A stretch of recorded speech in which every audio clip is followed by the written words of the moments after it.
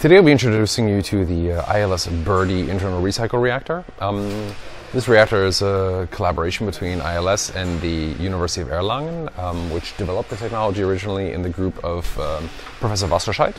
We worked very closely with Mr. Schmacks, who's the original inventor of this, and we have an exclusive license to sell this worldwide. The Berty reactor is basically a fixed bed reactor that operates in recycle mode. So it looks a bit like a batch reactor, but in reality it's a fixed bed. Either catalyst particles or, for example, a single catalyst pellet can be tested here.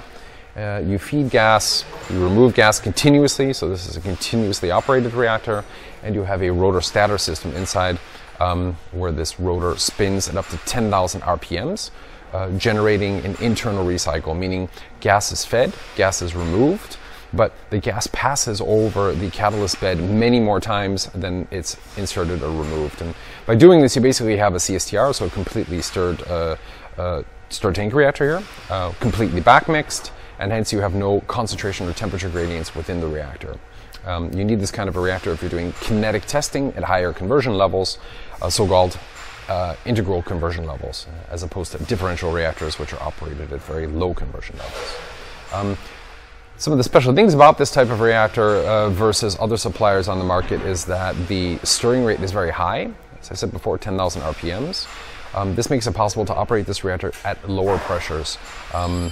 Might seem kind of counterintuitive that lower pressures are more problematic, but the problem is at lower pressures the gas density is lower, and hence a rotor such as the one used here, or turbine, moves less gas. So typical Berty reactors operate well at, say, 30 bars or higher. In this case, we can operate up to 100 bars in this reactor, but we can also operate atmospherically.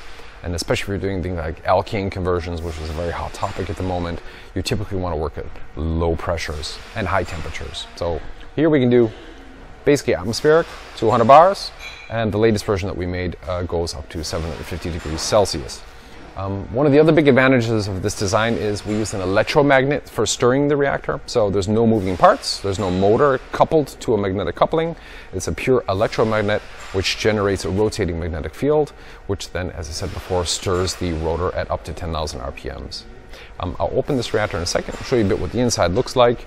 We provide the computer control for controlling the stir, and there's basically, in this case, heating elements which are mounted directly in the reactor jacket to make it more dynamic, so we can heat it more quickly. If necessary, we could also include a reactor cooling. In most cases, people don't want. So I've removed the bolts now to make it easier to access the reactor. They're mounted here on the side. Typically, you would use a torque wrench for doing this.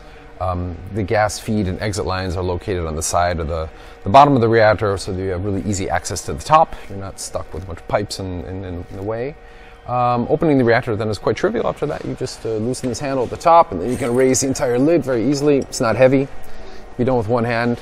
We have a VCR connector on the side because one of the thermocouples protrudes into the catalyst basket itself.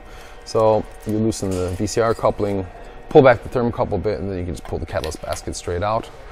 Here you can see the catalyst basket itself. This is the hole for the thermocouple to be poked basically into the volume of just above the catalyst bed in this case. The catalyst bed itself is held in with a wire mesh at the bottom and the top. Typically, the client will use a bit of quartz wool as well to make sure we don't entrain any fines, which could be quite damaging to a rotor, which is stirring it up to 10,000 RPMs. Yeah, as you see, it's very easy to open and close. It's very easy to load catalyst. It's very compact as well, and very user-friendly. In this case, we've got a graphite seal in this reactor, which can easily be removed here. So this is the metal ring in between the two. Easy access to changing the graphite, or sometimes silver seal rings is important in terms of user maintenance.